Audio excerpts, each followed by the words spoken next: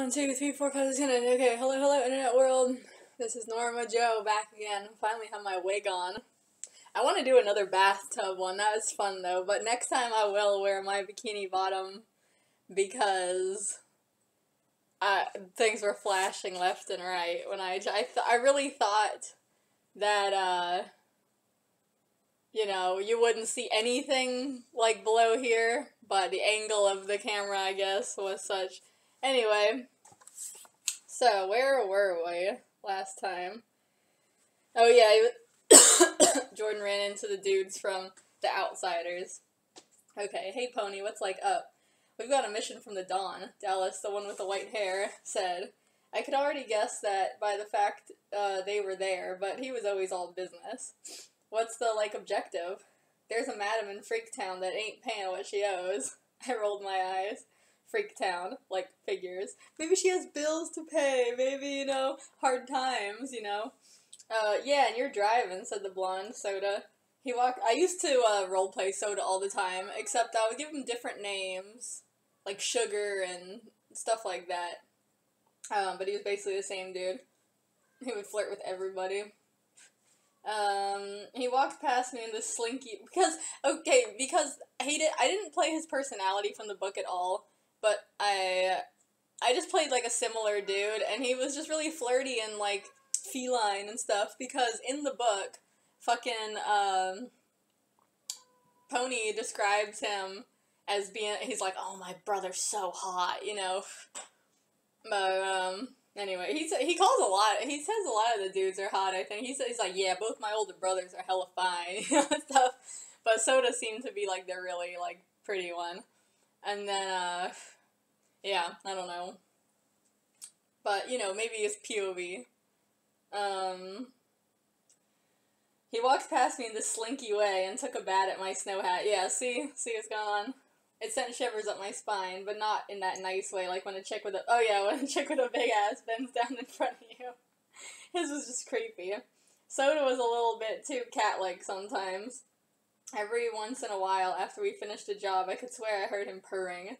And what kind of guy snatches fish cans out of dumpsters to lick them? Ew! He's gonna cut his tongue and get horrible diseases. That's gross.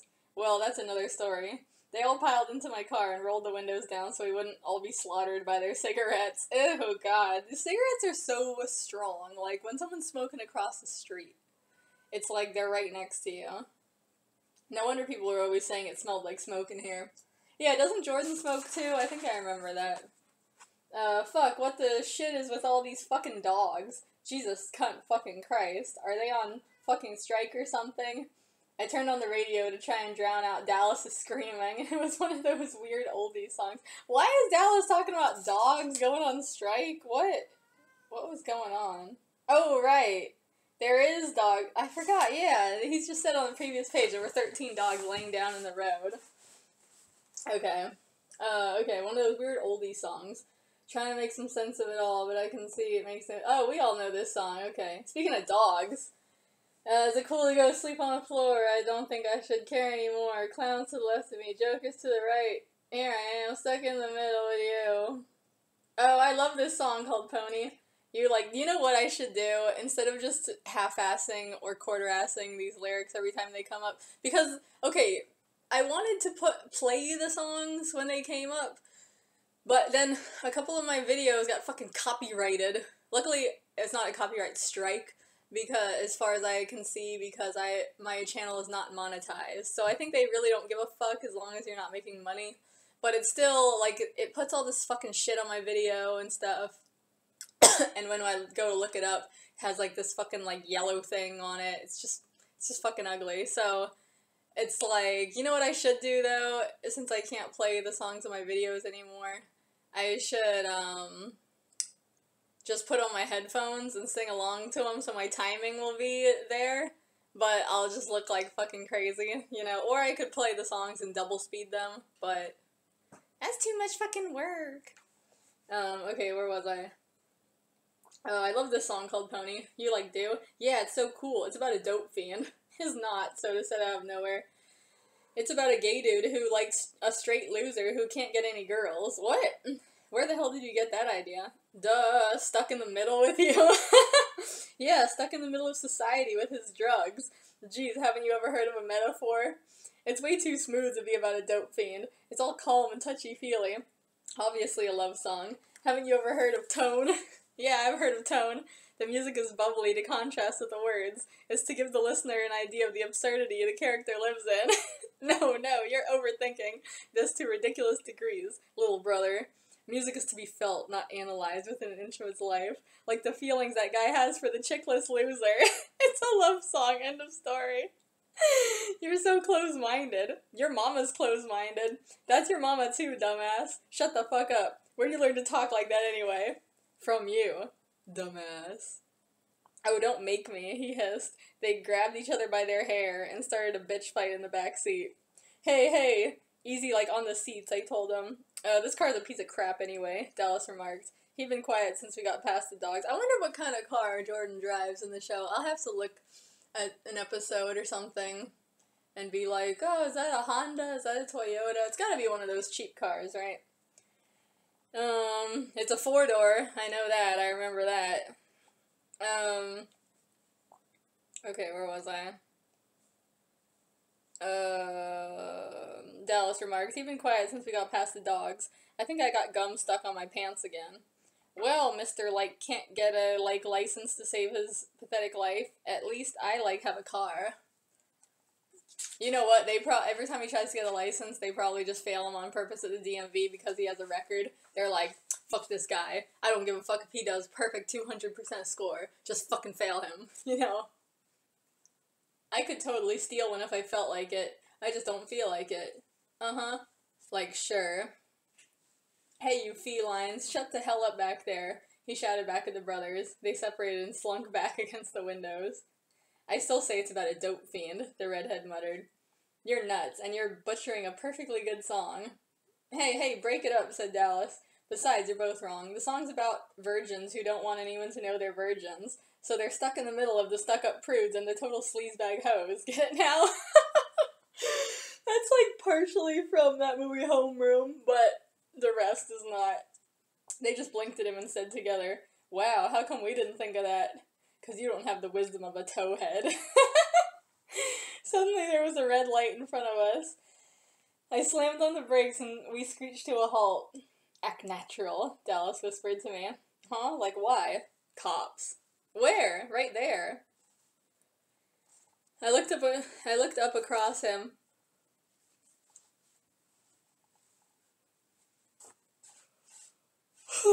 Don't you hate when you try to yawn and you can't get all the breath in? It's because I drank coffee.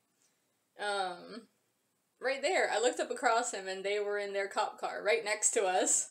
Oh, duh. One of them was giving me the eye. We all knew that if they searched the car on account of us looking too young and found our instruments of torture, in parentheses, not to mention the booze, we'd be done for.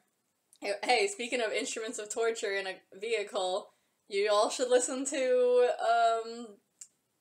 Miami Chronicles Booby Trap. Go to any podcast platform, Spotify, Acast, Apple, whatever. I don't know what you use. Look for it. Miami Chronicles Booby Trap. And that logo is a gun on a chair. Just look it up. Listen to it. Give it a chance. Don't stop listening after the first episode. It gets good. Okay. My plug for my dad's podcast is completed. Okay. Where was I?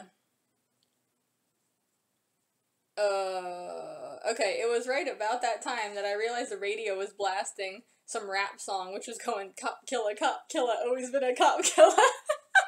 At least it's not fuck the police. I don't think I had even heard fuck the police at this point. I switched it off and tried to look natural. They stopped looking at us and started to rock out to some song. It would be funny if it was the same song. We all breathed a sigh of relief. The light turned green and we went our separate ways. Man, did you see how white those guys were? Said Ponyboy. They were hella white. Oh man, this thing goes all the way back. Yeah, did you see how they were dancing? They looked like geckos doing the robot, Soda added in, as if he's not fucking white as fuck himself. Haha, yeah, white cop losers. Suddenly, we all stopped laughing and looked at ourselves. Yeah, exactly. I pulled up in front of an apartment building and we ran inside. The door was unlocked. Silly people, always so trusting. Well, not really. It's just that someone keeps leaving a piece of wood lodged on the door. We ran upstairs to the third floor, up to room 008. That's where I used to live! Third floor, number 8 apartment. Clement and 8th. Yeah, baby. I love that place. That was the best apartment ever. Ambush! Pony screamed, and Dallas kicked open the door. Hey, what right you guys got to just barge in here? What the hell's going on? Who the hell are you? Sucky $5. The madam's... Oh, this is the madam's place. The madam's dog-faced ladies. Oh my god, that's like Jackie from Famous. The madam's dog-faced ladies protested, but we knew they wouldn't do anything. They were too lazy. All they ever did was eat, sleep, and fuck. ... Hey, actually, I wouldn't mind being a dog-faced lady. Where's your mistress? Soda demanded. She's out, and said one of them, and she blew her cigarette smoke at me. More cigarette smoke. God, all these guys are gonna fucking have, like, fucking black lung. It was so smoky in there already with all the incense they burned, and sheets were hung up over the windows, I guess to make the apartment more dark and sexy. It didn't really work on me. At least it's not like the fucking, room that, what's her name had in, Taxi Driver with, like, 1,000 candles lit. I'm like, this place is gonna fucking burn down. I listened to the commentary, and I know, Scorsese said he wanted to make it look like a Catholic church. So it's just a matter of artistic license, which is great and everything. But you're gonna burn the fucking place down, and motherfucking, Harvey is not gonna stop it with his long-ass coke nail, like, 20 years before he will fall in love with Mr. Orange. But anyways, where was I? I guess to make the apartment more dark and sexy. It didn't really work on me. She's at the washers cleaning some linen. Liar. Ray's POV. Oh man, what a cliffhanger. When I came to school the next day, I half expected there to be a chick flick style riot going on with the pictures Asakawa took and his article plastered all over the lockers and walls. Oh, like Mean Girls, okay. But surprisingly, when I walked in, everything was normal. Hey, Ray. Hey, Ray, just like Rai. I want to call her Raiden so bad. I just want to call him Ray. And he's also blonde. And he's also an anime character. I feel like this is just becoming a circle. But I know Raiden is not a random name. I know it has something to do with thunder or lightning or something. Which I know that from Pokemon. Because I went on the what is he doing?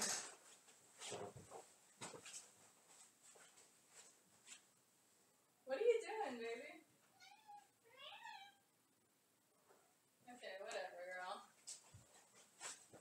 She was, like, in the bathtub playing with the fucking drain. Anyway, I went on Bulbapedia before, and, like, I was looking at all the names, because, you know, like, on that website, they give you all the Pokemon's names in, like, multiple languages, and it's really cool, it's really fun, because, like, you know how Pokemon's names are kind of like puns and shit like that? Like, some of them don't, but a lot of the time they try to still preserve the pun, like, from Japanese, German, and you just see, like, the different ways that the pun works in these different languages. It's, like, really fun. So I was looking it up, and that's how I learned that Rai, like Raichu, means, like, thunder, or lightning. Or maybe both, I'm not sure. Something having to do with that. And then supposedly, well, I'm just basing it all on this website, so if I'm wrong, whatever. But,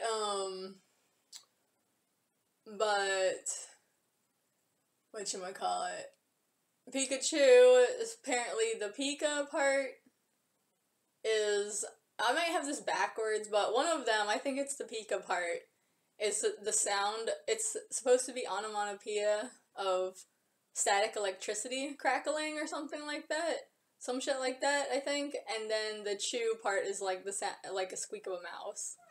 or something. I think that's what it said on the website. It might have it backwards, I'm not sure. But it seems to make sense. And then,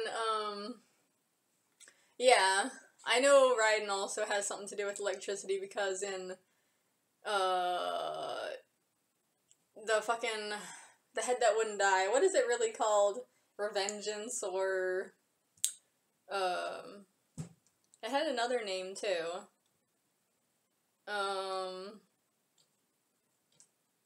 I forgot the other name.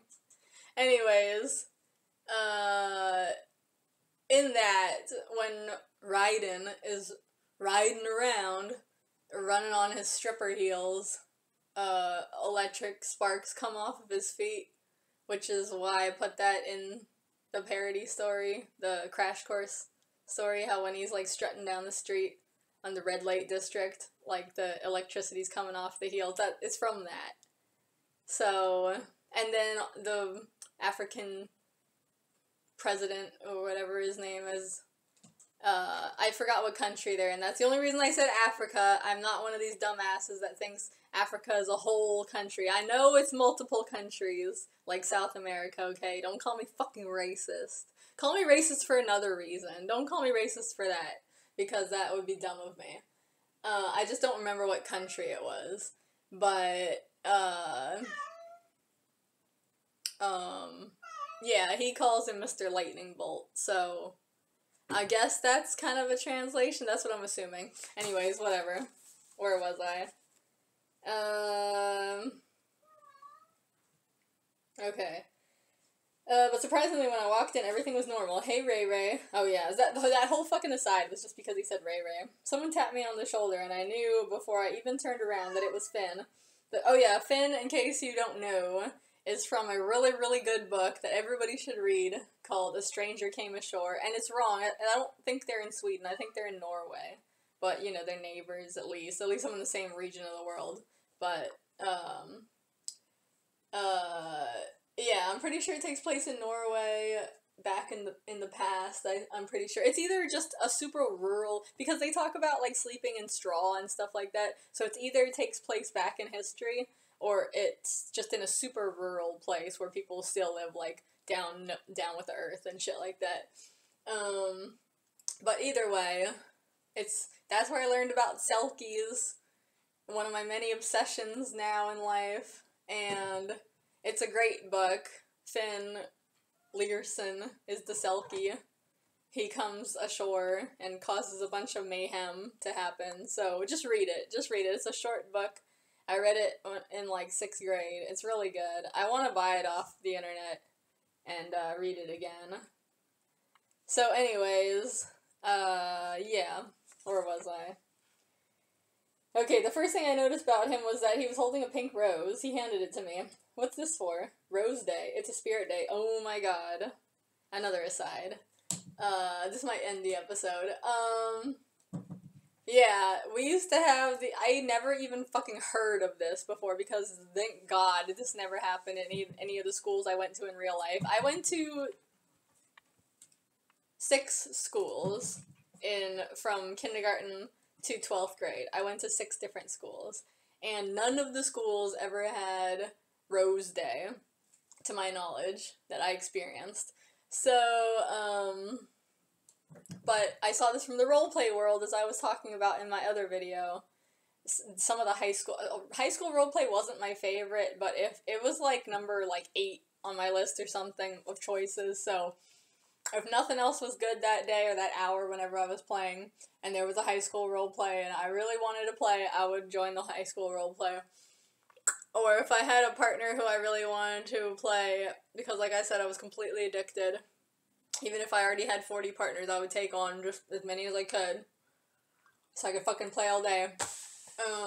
I had so many fucking partners at some points that I would get overwhelmed by their responses, because a lot of people would be online at the same time, and they would just be, like, banging in my inbox. And I liked it. I liked having, like, non-stop messages to reply to, but especially when you're into the roleplay and the replies are, like, short and sweet, like, you're not, like, sending big fucking long shit, unless you're super lit, but I'll get into that later in another video. But, anyway, yeah, So, anyways, I turned my, I know it's 20 minutes, but I gotta finish this. Anyways, I would turn my phone or my iPod, whatever I was using, I would turn it on airplane mode so that I would stop getting messages, and then I would, like, line up all my messages where they're, like, you know, in the process of being sent, but they can't send because you're not connected to the internet. I would have them all lined up in my outbox, and I would copy them all and put them in my notes in case that they got deleted somehow. And then I would turn the airplane mode off, and then all the messages would go out, and then I would get new messages. And it was like a volley like that. I fucking loved it, but it got overwhelming sometimes. But anyways, the Rose Day thing is like sometimes in high school role plays, it would be high school role play Rose Day, and there's basically just like a bunch of different roses that they all mean different things, and you give them to people. And they even have ones for like I hate you, and like or like it was mostly like love, crush, secret crush, friend, best friend, enemy, secret enemy, frenemy, like shit like that, you know, it was fucking bullshit. But anyways,